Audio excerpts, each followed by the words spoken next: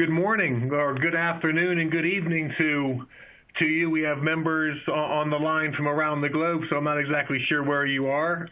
It is early afternoon here in Washington, D.C. I would like to welcome you to this webinar we're putting on, Getting to Yes, Influence You Can Bank On, as part of our early career webinar series. During this session, you'll learn a simple three-step influencing model that you can apply to any situation. Specifically, you'll learn the secrets to making meaningful connections with people, flexing your communication style, asking effective questions, and getting people to say yes to your projects, plans, and proposals. Today's session is being put on by Roger Grannis, the principal of the GrannisGroup. Roger is actually the son of a lifetime member of IEEE. He understands engineers and has dedicated his career to helping them communicate more effectively. He has improved business performance at some of the biggest names in business: GE, Underwriters Laboratories, Simtac, Pepsi, Royal Bank of Scotland, Foot Locker, and many more. Prior to forming the GrannisGroup in 2005, Roger spent 17 years at Gartner. He contributed to growing revenues from $22 million to $850 million by building Gartner Sales University, launching Gartner's popular podcast, Talking Technology, and shepherding the rollout of dozens of company acquisitions. With that, we'll get started, and I'd like to introduce you to Roger Grannis, who will be presenting today. Roger? Eric, thank you. Thank you for that friendly introduction, and welcome everybody. We appreciate you taking time out of your busy schedule to get a few tips. One of my things that I don't like to do is waste people's time, so I'd like to make this interactive. If you've got questions, comments, if you'd like more information or want me to move on, please go to your question and answer box there. Just type in a question. You can make a statement or ask a question.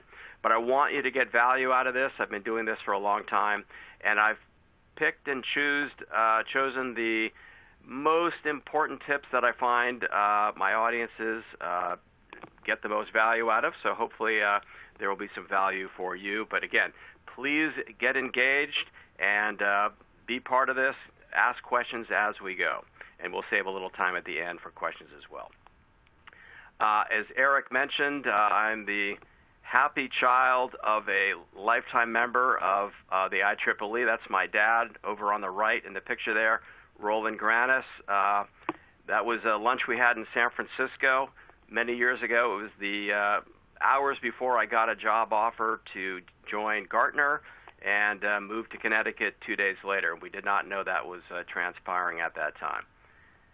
So as Eric mentioned, I've spent most of my career at Gartner.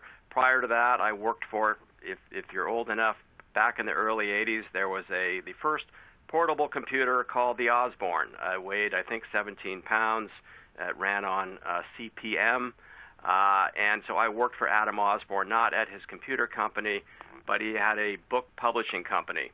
And so one thing I noticed there that I noticed throughout my career is that the authors of the books, much like other technical experts like yourselves, have lots of information, and they needed help synthesizing it, simplifying it, and making it easy to understand for other people. So I've really, at Osborne, at Gartner, and GrannisGroup, I've really spent my career helping technical people sound good, getting their ideas across clearly, being more persuasive, being more influential. So that's my love, and I hopefully will pass along some tips that are either new to you or will reinforce some things you may already know. Eric said to give a quick 10-second plug. At GrannisGroup, we provide workshops, coaching, and speaking, again, to help people, especially technical experts, speak well, be more influential, and be better leaders. So I thought I would start with the most common influencing mistakes I've seen over the years. Number one is when we're trying to influence another person, we tend to go in and just start trying to solve a problem. We don't make a connection. So it's really important to make a personal and business connection. Make a connection with the other person. We'll talk about ways to do that.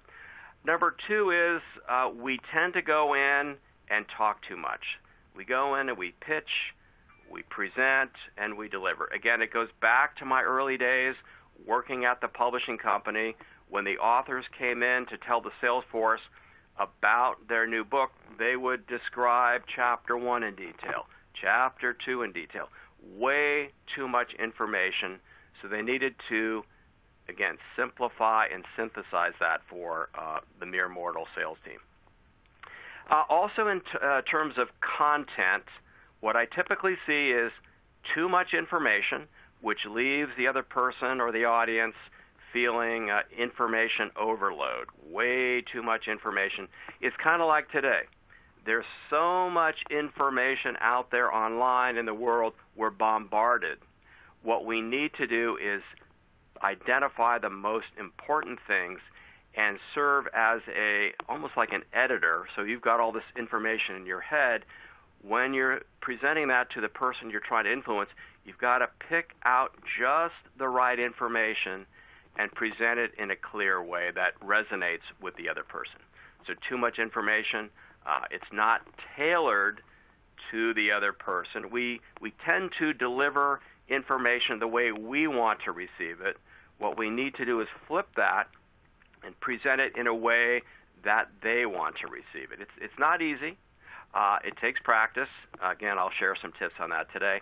Another mistake I see us making is, especially with technical experts, we tend to focus on making the case using logic. There's certainly a place for logic. We as engineers want to have things logical. When it comes time to influencing, we've got to consider the emotions involved. What's important to the other person? What are their emotional drivers? So we'll talk about that today. All right, so those are some common influencing mistakes. And let's move on. Hey, I'd like you to consider applying what we're talking today to something you're working on right now. Is there somebody at work or in your personal life that you need to persuade or influence? Maybe think about them personally as we're going through this so that you can apply the lessons immediately. And you know, when it comes time after this call to go do some influencing, you can practice and hopefully succeed at those new skills. All right, so this is our model. Hopefully you're now seeing something that says connect, ask, present. That is our influencing model. I try to simplify it. 3 simple steps. We want to connect with the other person. We want to ask good questions and certainly listen to their answers, and then present well so that we increase our chances of being successful at getting to yes. All right, let's begin with the 3 keys to connecting with other people. I'm going to start with key number 1, find things in common. Let me start with a story. So I live in Connecticut, about 90 minutes from New York City. We're out in the woods. Just this morning, a woodpecker was pecking right outside my office window. Very distracting. As we live in a small cabin, and so to have space for an office, 20 years ago we bought a even smaller cabin across the street where I would go to work and occasional guests would stay. Now that my kids are grown, they're out of the house, we, back in August, put the cottage, on the market. And so we interviewed 3 realtors. You see their logos on the screen there, Sotheby's, Coldwell Banker, and William Ravis. Those are 3 popular realtors in Connecticut and the Northeast. And we chose the realtor for 3 reasons. One of them was we had things in common. She went out of her way to ask us questions, and it turns out we knew people. She had sold a house across the street before we moved into the neighborhood. She worked with other people that had worked in the neighborhood. So we had people in common. That helped make a connection. Again, number 1 is to connect. One of those ways is to find things in common. So we had mutual friends in common. The second thing she did was she found things in common with us. She herself had owned a cabin on another lake up in northern Connecticut. So there was this mutual, we're both lake people.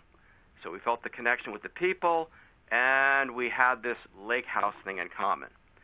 And then finally, she communicated in our language. You know, people who live on lakes, we're not stiff corporate executives. We tend to be relaxed. We have a lot of neighbor activities. We've got a lot of artists in the neighborhood. So she kind of brought that out in herself, and she felt us feel understood. So again, key number one, find things in common, which she did: people, communication style, and that whole lake lifestyle. So when it comes time to influencing somebody else, find some common ground, find things you have in common. There's even some science behind this. There's an old saying among salespeople that people like people who are like them, and people buy from people who are like them. One of the top experts in the field of persuasion and influence is Dr. Robert Cialdini. He's a professor emeritus at, I think, Arizona State. And he has 6 principles of influence. One of them is to find things in common. He's got scientific data that backs up what I'm saying. And he says that people prefer to say yes to those they know and like. So you'll be more likable to the other person if you find things in common and if you speak their language. So how about you? What about that person you're trying to influence? What do you have in common with them? And if you don't know, how can you find out? So maybe you're both members of IEEE. Maybe you went to the same college, or you're both soccer parents. Your children maybe play soccer, or you're big soccer fans. Does anyone know what that diagram is in the lower left corner? That is a Wheatstone Bridge. The only reason I know that is my dad helped my sister with a science project in high school called the Wheatstone Bridge. When I was doing some work for GE Oil and Gas, one of the concepts they wanted their engineers to communicate to non-technical people was how a Wheatstone Bridge works. What were the principles behind that? So maybe you've got some engineering interests in common. Maybe you have a hobby, like going hiking. So find things in common. So I was teaching a class in Boston on communications last year, and I was telling a story about my daughter, and I said she went to a college in the middle of the United States in a state called Iowa at a school you've probably never heard of called Grinnell College. And boom, right then, somebody raised their hand and said, I went to Grinnell College. Well, we spent, he and I, the lunch hour talking about the small town in Iowa, about the train tracks that go through campus, about the Frontier Diner where everyone goes out, on the weekends and at night. And so we felt this connection.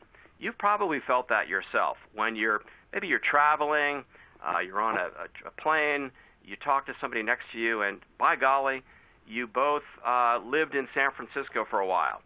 Don't you feel a connection with them when that happens? Or you've both traveled to a country, the same country. So again, there's scientific proof behind this. You've probably experienced that yourself. So it makes sense to find things in common with the person you're trying to influence. And by the way, these are skills, of course. We're assuming you're coming from a place of ethics and integrity, and you're not going to use these as tricks.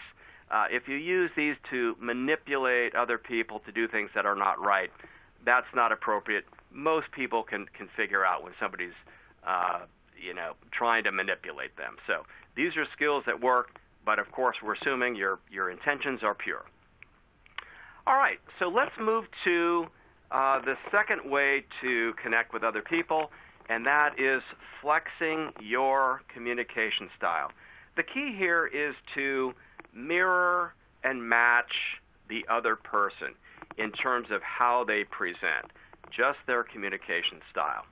So here's a way you can do that. Let's see, I'm kind of stuck on this slide here. That's interesting. Let me go to the manual method and try it. Okay, interesting. I don't know if Debbie is still on. I am having trouble moving to the next slide. Am I still on? Can somebody just send me a chat, text? Hey, we can hear you, Roger. Everything's fine? Are you there? Yeah, Roger. We can still hear great. you. You trying to move to slide 14? I'm trying to go to 13 now. Push to audio. Yeah, I'm just stuck. Can you manually take over by chance, or? Yeah. Slide 13. So I want to go to 13. Now, if I'm in presenter Should be on mode, 13 now. Okay. You see that? You see a you see a picture of people. Mr. Rogers, Obama, Mother Teresa. Exactly. Yeah, that's interesting. So I'm not going to be able to see it large, but I know it's on the slides. All right. So our goal here is to be deliberate about matching the other person's communication style. And here's a super valuable tool to do this. Some of you may have been through communication style training in the past. DISC, D-I-S-C, is the most popular instrument. So this might be new to some or a good refresher to others. So on the screen, you see on the left 4 people. Now these are, while they are U.S.-centric, hopefully our global non-U.S. Listeners will recognize these people, maybe except for the first one. So what we want to do now is take a look at, let's start with the person in the upper left. That is Mr. Rogers. Now he, for those of you outside the U.S., was a kind, gentle children's talk show host. So he had a children's program. Now, when we look at him, we want to analyze his communication style and match it with one of the 4 people over on the right. So what do you remember about Mr. Rogers? Well, in terms of his communication style, he's soft-spoken, he's very nurturing, he's very people-focused. So those are some of the clues we've got in terms of when it comes time to analyze someone else's communication style. As we look at the 4 people over on the right, which of those 4? We've got Hillary Clinton, Mother Teresa, I'm going clockwise, Bill Gates, and Oprah Winfrey. Hopefully you all know those folks. Which of those 4 people is more soft-spoken, more gentle and nurturing, and more people-focused? Well, probably let's go with Mother Teresa. Right, okay. So let's now match the communication style of the next person on the left. That would be President Donald Trump. Now, one of the keys to influencing other people is you've got to strip out your own personal beliefs. I know this person creates emotional reactions across the spectrum. So let's just take that out of the picture for a minute and analyze his communication style. So he's probably more opposite of Mr. Rogers. He's direct, fast-paced, blunt. He probably is more concerned about the task, the job at hand, than the people. So he's really the direct opposite of Mr. Rogers. Now, over on the right, who is high energy, direct, and blunt? Well, Oprah Winfrey is high energy, but she's probably a little more people-focused. So, and Bill Gates is more soft-spoken. So Hillary Clinton, ironically, Donald Trump's competitor, they're the same communication style. She's high energy, blunt, direct, more task-focused than people. All right, let's move down the list to Robin Williams. Well, we've only got 2 people left, Oprah Winfrey and Bill Gates. Well, Bill Gates is soft-spoken, Oprah is not. But the other thing that Robin Williams and Oprah have in common is they're more people-focused. So high energy, they're not direct and blunt, they're more flowing, they're more flexible. So Robin Williams and Oprah Winfrey have similar communication styles. Now, you might think that former President Obama and Bill Gates, they're not really alike. Well, if we analyze Obama a little bit more, when he's speaking, when he's giving a speech and he's on the teleprompter, he certainly is much more like Oprah, lively, people-focused. When he's in his natural element, though, when he's just speaking, say, in an interview or a one-on-one conversation, you'll see that his style is a lot like Bill Gates. It's very slow, very thoughtful, very deliberate, very specific, much like Bill Gates. Now, all people have all of these communication traits in them. It's just when we're influencing somebody else, we want to see what their primary style is and then communicate our message in their way. All right, let's move to the next slide. That would be slide 14. And again, this just summarizes how to determine what communication style the other person is. We've got a couple of dimensions. One is pace. Are they faster or are they more moderate and softer? Let's move to slide 15.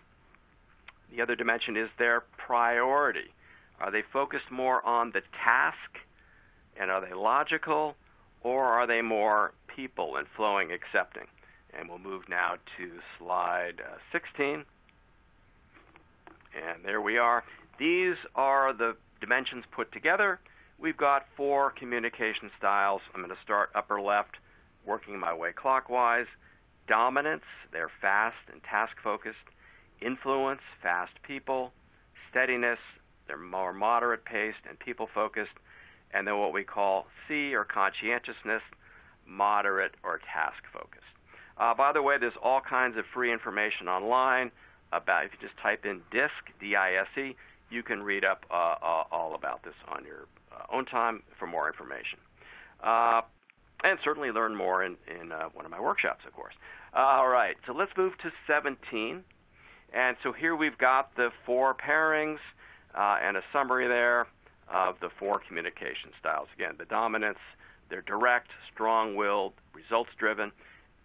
The influencers, they're very outgoing, lively, enthusiastic, optimistic. Everything's going to be great. The steadiness, they're more nurturing. They're slower-paced. They're accommodating. They like to say yes to every project. They're very diplomatic. They hate conflict. The conscientiousness, we find a lot of engineers in this bucket. Maybe you identify with that communication style. Very analytical, tend to be more reserved. They highly value precision. They're very systematic about how they go about things.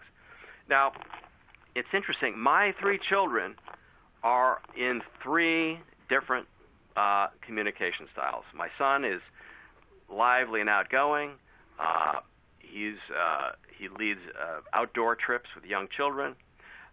My daughter, one daughter is steadiness. She teaches elementary school. My other daughter is studying to be an acupuncturist. She's very analytical and slow. And my wife goes, you know, what's wrong with these children? Like, especially the conscientious daughter. I said, sweetie, she just communicates differently. So it's interesting. Think about the person you're trying to influence. What is their style? If you find yourself having conflict with another person in terms of not their personal beliefs, but just the way they communicate, they're probably in the diagonal opposite corner from you. That's where the conflicts come, because you don't have the pace or the priority of task or people in common. So I'm an influencer, upper right corner. That's my natural state. I can also get very detailed. It just takes a little more effort. But my mother, for example, is a conscientiousness person. So when we go on vacation together, I just want to, hey, show up and figure it out as we go. And I tell her, oh, it's going to be great. We're going to have a wonderful time. Everything's going to work out fine. And she says, your father didn't raise you this way. Him, being an engineer, of course. She wants the precise agenda. She wants to know what time is breakfast. When does the bus pick us up? What time is the next tour? So she and I butt heads, have a conflict that way. But if we recognize it's just the communication style difference, it makes us understand each other, and then we can flex. And I know on vacations, I just need to be a lot more detailed so she's not stressing out and panicking when it comes time to knowing what we're doing each day. Let's move now to slide 18. This is one of the most important things, because this is where we've got to get out of our natural state and shift our focus and present to the other person this way. In the workshops, what I do is have each of the 4 styles to go to one of the 4 corners in the room, and they tell us exactly, this is what we like about our style, and when you need to present to us, please present your information in this way. And by golly, all over the world, in every class, the answers are always the same. The dominance people say, just give us bullet points. Be specific and clear. Be efficient. Don't waste my time. And by goodness, by golly, please don't waste my time talking about my family and vacations. Get to the point and tell me straight. Don't make it, we call it here in the States, sugarcoating. Just tell me exactly what you're saying, what you're feeling. Don't make it all nicey-nicey. The influencers, they want to have fun. They want liveliness. They want you to ask them about their goals and their dreams. They want you to be positive, upbeat, energizing. They do want to spend time socializing, talking about their families, a sports team. They want you to connect that way. They want stories. They don't want the boring spreadsheets. Now, as engineers, that's probably the biggest adjustment we need to make. It's hard for us to believe that people would actually want us to tell stories and say things like, trust me on this new gizmo, this new invention. It's going to be great. No, we know as engineers we want to know, we want people to come in prepared, give us the data behind us. We want all the details. We want time to think this through and decide. We want to know the other people have done their homework. So again, conscientiousness wants all of those details. Moving back to the right, the steadiness in the green, we've got to slow down our delivery. They need nurturing. We want to support their feelings. We don't want to say anything that's going to be threatening or create conflict. We want to emphasize people, how this is going to support people, how it's going to help the team. So again, we've got to shift our style. We want to communicate our message in the style of the other person. All right, let's move now to slide 19. Let's do a quick example. So here's a restaurant that hopefully 90% of the people on the call are aware of. It's called the Cheesecake Factory. So this is a restaurant that's got a big menu, lots of items to satisfy every need. If you're not familiar with it, think of a restaurant in your hometown, in your country, in your neighborhood that appeals to everybody. It's got something for everybody. Meats, vegetarian, seafood, lots of kinds of desserts and whatnot. So if we're going to, let's go back now to slide 18. So if we're going to influence people to go to the Cheesecake Factory for dinner, let's just practice. So, okay, if we're going to influence a dominance person to go to the Cheesecake Factory, what would we say? How about great menu, something for everyone, we can get a reservation at 6 o'clock. That's all they want to hear. Now, notice the difference between that approach and let's move over to the influencers. What would we say there? It is such a fun place. We can get drinks. We can talk. They've got TVs where we can watch the game. We can have a great time. Oh my gosh, people there, the waiters, they are happy, they're upbeat. We're going to come out feeling real recharged. See the difference? Now, we engineers would think, oh my goodness, nobody would ever want to hear that kind of talk. When I say this in the workshops, the influencers light up. They love it. All right, let's go down to the steadiness, folks. So we want to soften our delivery. We want to emphasize people and team. And you might say something like, well, I'm thinking we might want to go to the Cheesecake Factory. They've got some quiet tables in the back. Give us a chance to have a really good conversation, reconnect. If you want, we could bring other members of the team. It'll really help us bond. And you know what's nice about it is I know a lot of us have different tastes in eating. They've got something for everyone. So everyone will be happy. They've got gluten-free. They've got dairy-free. They've got farm-to-table. They've got vegetarian, seafood, meats. So that way everyone will be taken care of. Now, how about the conscientious folks, we engineers? Okay, we'll want to know about the menu. We might want to spell out the different categories. They've got different meat dishes, maybe lists, steaks, chicken. They've got pasta, tortellini, boom, boom, boom. You're going to go through the details. They've got great Yelp reviews, 4.8 on a scale of 5. They've got validated parking. So lots and lots of details. You see the difference? So think about the person you need to influence, and you're going to want to craft your message and deliver it in the way that in some of the examples that I just gave. All right, let's move now to slide 20. Let's see if you've got any questions. I'm not sure if that is working given my screen malfunction earlier. Let me see here. Yeah, let's just go to questions. Okay, I don't see any, but feel free to write those in if you'd like. This is the third key to connecting with people. We want to see their point of view. Let me just tell a quick story. This is my backyard in the backwoods of Connecticut near New York.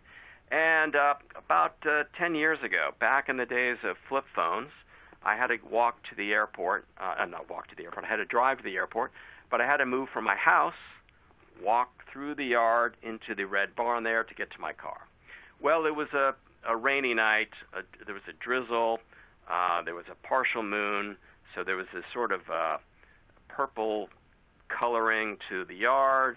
It was almost like a horror film, like a scary movie.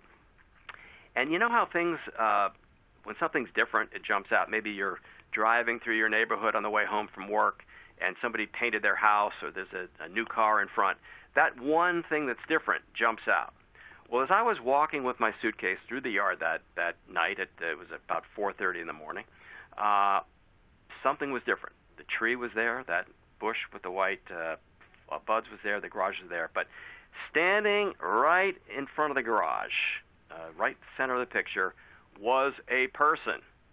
And this is a fenced-in yard, and there's somebody in the yard. I think I am going to be killed. So I screamed for help. Nothing happened. I got out my flip phone. I guess I thought I was Spock for a minute, and I held it up. I said, "Hold it right there." The object did not move. I got a little bit closer. Turns out it was a woman, soaking wet, cold, drenched. And in that moment, I saw the world through her eyes, from her point of view, and realized that she was in trouble. Something bad had happened at home several blocks away. She had taken a run and found a hiding space in my yard. So again, by seeing the world through her point of view, I realized that she had been a victim and I was not about to become one. So my phone call to the police was one to help her, not to help me. Let's move to slide 21. Henry Ford said something to this effect. If there's any secret to success, it lies in the ability to get the other person's point of view and see things from their angle as well as your own. Moving now to the next slide, slide 22. We tend to focus about what we need, what's important to us, and the client, the person we're trying to influence, we don't think that much about them. So what we want to do is reverse that on slide 23. We want to put the client first and see what the world looks like through their eyes. And moving to the next slide, 24, we not only want to think about them, but in a work environment, they're probably reporting to and being influenced by somebody else. So we want to think about what pressures and priorities our clients have, what is influencing them. If we can help them reach a goal, for example, or reduce a pressure that they're feeling from their goals at work or their supervisor, their boss, their leader, we want to take that into consideration. So again, there's a whole lot more analysis we could put into that, but we're giving you a quick summary of the principles here. So think about what's important to the other person and what might be influencing them. All right, moving to slide 25. So we've just closed out C, connect with other people. We've talked about the 3 ways to do that. Let's move now to the A in CAP, A for ask. It's not just about asking, but we certainly want to listen. Moving to slide 26, 2 of the most basic human needs and wants are to be heard and understood. I mean, especially in today's world where we're bombarded by messages, text messages, emails, phone calls. People don't take time to feel heard and understood. So if we can give the person we're trying to influence an opportunity to be listened to make that human connection, to feel heard and understood, they will appreciate us and be much more receptive to what we have to say.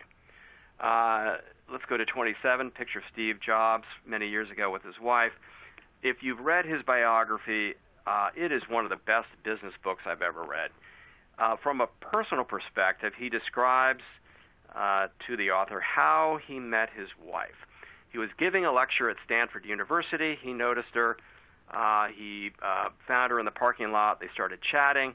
They, I think, went out to dinner and then chatted into the wee hours of the night. The reason he fell in love was because she got me. She made him feel heard and understood. Now, of course, his brain is wired maybe differently than a lot of us. He's a genius, very motivated. So for somebody like that, who's so unique, to feel heard and understood, it made him feel special. It made him fall in love. Let's go to 28. Some of you may remember Dan Aykroyd, one of the first actors on Saturday Night Live, program, I think known to most people. He was in a movie called Loser, and his son he's dropping his son off at college, and his son says to him, "Dad, how do I make new friends? I'm in the new city, a big city. We come from a small town."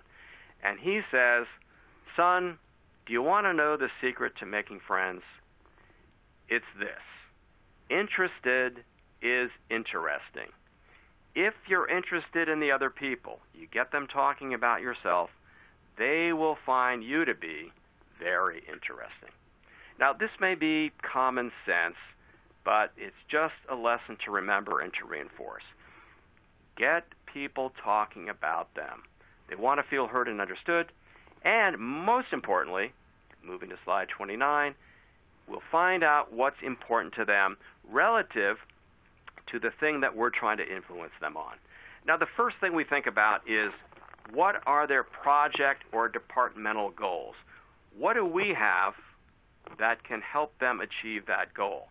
If we can show what we need for ourselves and show the other person the link between the two, that will help us advance our cause. So we don't want to stop there, though. Let's go to slide 30. We want to think about, how does that project or departmental goal fit into the goals of the organization? Maybe in a nonprofit, it's achieving higher satisfaction with membership. Maybe if it's a business, it's increasing revenues or increasing customer satisfaction. So you want to present your solution in a way that meets the departmental goals, but also fits into the bigger picture, because that person you're trying to influence may have to influence the person up the ladder and get money to pay for this. So if you can give them ideas, that person you're trying to influence, ideas on how this fits into the organizational goals, it will give them a talk track, some ammunition to help them sell it to the next person up the ladder. Similarly, We want to find out and know what's important to them personally. What are their hopes and dreams? So that that's where we really tap into their emotions. What's important to them personally? So to get people to start talking, you need to ask questions. Let's go to slide 31. This is kind of question asking skills basics, 101 as we call it in the States. Ask meaningful questions. Open-ended questions elicit longer, more detailed answers. What's important to you about this? Versus if we were to start with close-ended questions, who did this? What happened? When did it happen? Those bring about shorter answers. They also might make the person feel interrogated, like you're a lawyer and a lawyer. I'm just blanking on the word. Ballast. What's the word in Europe, in England for ballast? Shoot, I'm blanking on it. I know you don't call them lawyers, but anyway, the person who studies the law, ballast, maybe somebody will type it in. Anyway, they might make the person, if we start with closed-ended questions, might make the person feel interrogated, like they're being, on trial. So let's move to slide 32. The ideal format when we're trying to learn the other person's requirements so that we're then able to target our message to them. We want to ask questions in a funnel format, start broad and open-ended, and then end with the closed-ended questions. Slide 33, influencing questions. When we're trying to identify, let's say, where they are with a project or specific challenge. Tell me about the challenge you're facing with this. Let's find out next. How are you addressing it now? If you could have any solution you want, what might that look like? So now they're painting a picture for you that you can later use to link your arguments, if you will, to help be more persuasive and influential. Moving to slide 34, we certainly want to listen. So if we're in a meeting to understand somebody's requirements, we should certainly be be listening a lot more than we're telling. If we move to slide 35, the ideal ratio would be about 75% listening, 25% telling. Okay, so that's ask. We've talked about connect. We've talked about asking and listening and how to do that, why it's important. Let's now look at some tips on how to present well. Let's go to slide 37. Well, we talked about this earlier, DISC. Number one is to present information in the other person's language. So again, we covered this earlier with the Cheesecake Factory as an example. That's what you've got to do. So identify the other person's style based on how they show up. Remember, fast-paced, slower-paced. Are they more people-focused? Are they more task-focused? And then present this way. If you remember nothing else, think about the opposite style and shift your approach to add some elements of the other style. So if you're a dominance person, don't be so direct and blunt. Slow down, be kind and gentle. If you're a conscientiousness person, loosen up a little bit, start the conversation with some small talk. Similarly, if you're an influencer, bring in that agenda, bring in some details, slow it down a little bit.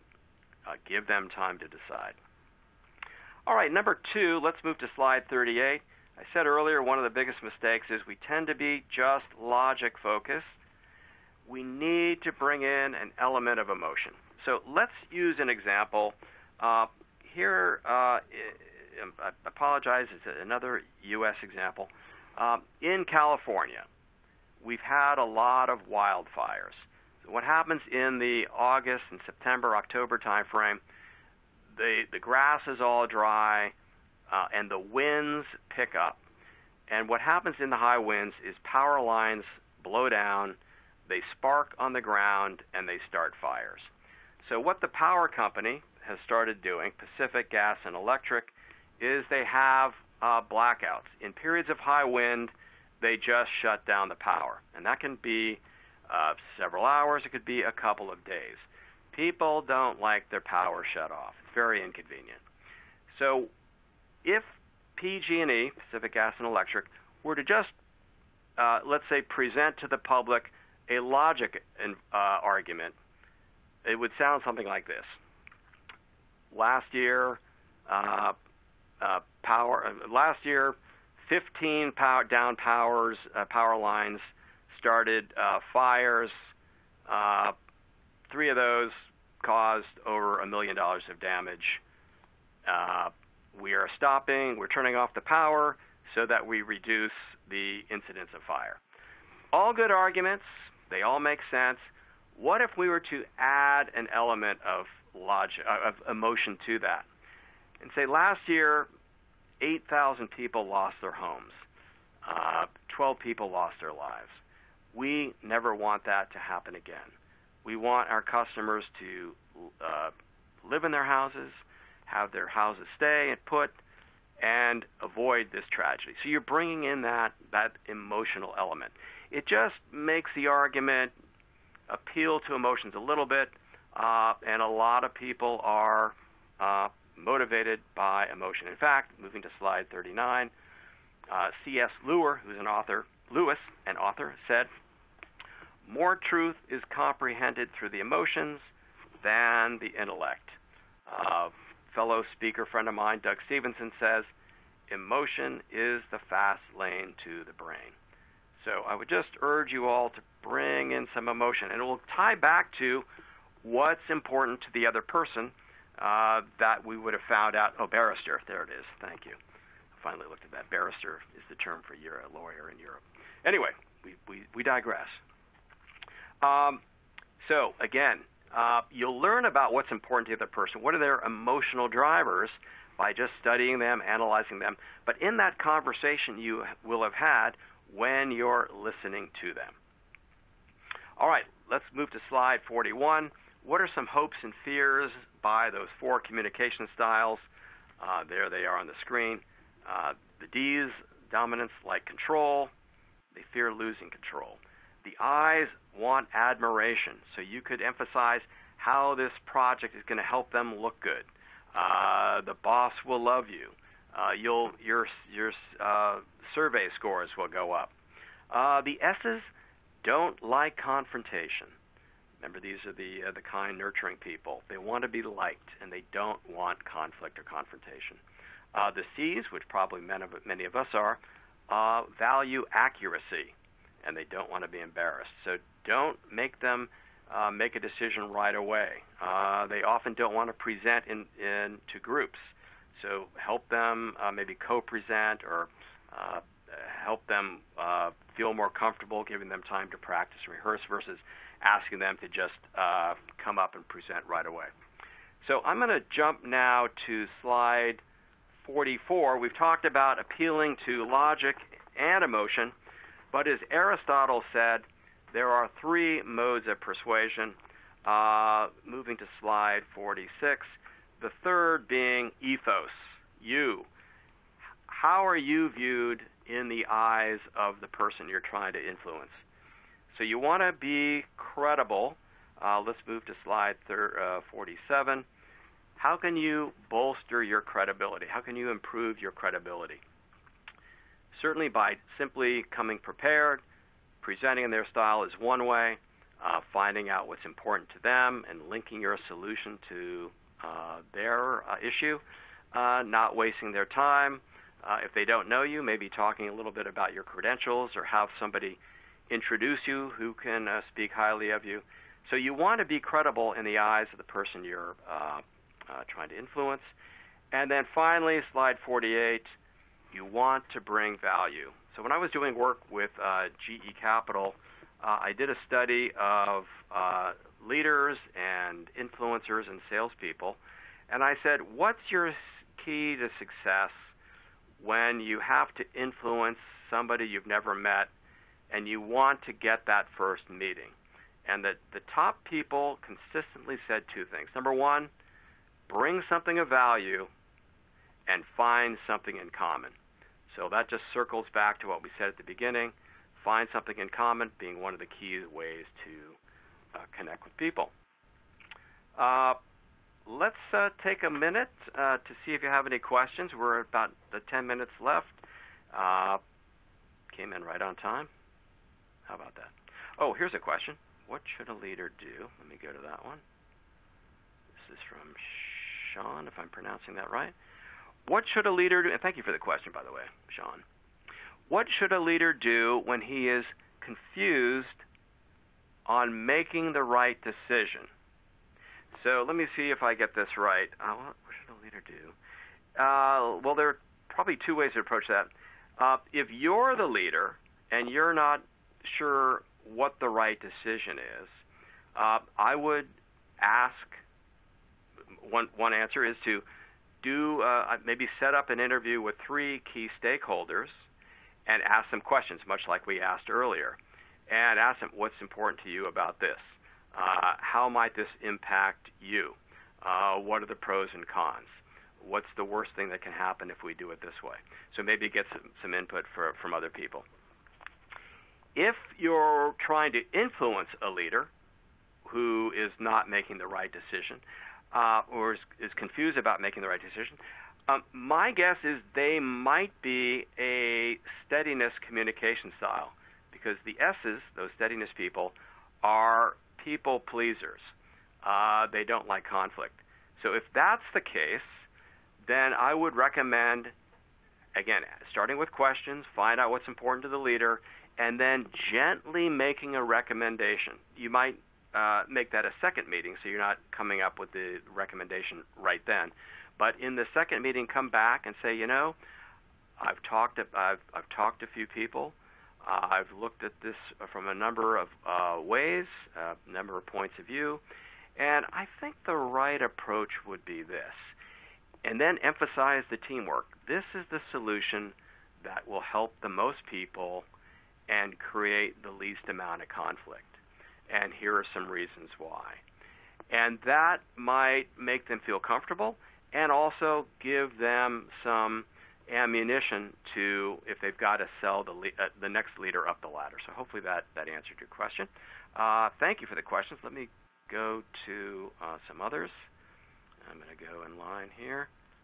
All right. Let's see here. Shoot, I might have green. Okay, no, here we go. Okay. This is from Mubashir, if I'm pronouncing that right. How do you know in advance what type of person in whom we are trying to influence? Great question. So if you've never met them, one way to do it is to, if you have a way to observe them, if they ever present to a team or they're on a conference call, maybe observe them and then use some of the criteria we talked about. Are they fast or slow, people or task? Another way is to ask other people, hey, have you worked with Bob? What's he like? Another way is you're in the first meeting and you just observe them. And the simplest way is to just match the other style. If they're talking fast, talk fast. If they get to the point quickly, get to the point quickly. So just match their style. Hopefully that's helpful. Now let's go to Tan Moy. How can I convince a person when he or she is being too stubborn to understand my logic or emotion?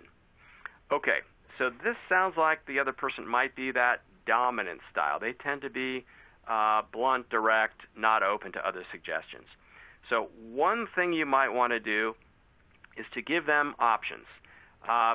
Boss, you asked me to do it, and give it to them in bullets. Boss, you asked me to come back with solutions on this. Here are 3 options. 1, 2, 3. I've written down a pro and con for each. Option 1, here's the pro, here's the con, and so forth. And then say, what do you think? So be direct, bulleted, make sure you're not wasting time. That's just one way to think about it. Sometimes people are not receptive to us because A, we're not presenting in the right way. B, we might be giving them too much information. So make sure you're not you've got to present in their style. Don't overwhelm them with too many details if it's a dominance person. Just communicate it in their style, and as I said, give them some options and let them make the choice. Here's one from Pratit, excuse me. And they ask, is it possible that people can fit into multiple quadrants of the DISC model? It's a two-part question. Let me ask that one first. Absolutely. When I do my workshops, some people just don't know. They are, in fact, some are so good at flexing their style, they've got almost equal parts of all four styles in them. What you want to do, again, is to match their style. I do want to emphasize that, again, all styles are in all people. Imagine we've got a bar graph in front of us, and the first bar on the left is D, and it's the highest bar. The second one is the lowest. It's a C. The third bar is third bar is an S, and it's low. And the fourth bar is almost as high as the D. So that would mean the person's got a high D, high C. So bullet points and details.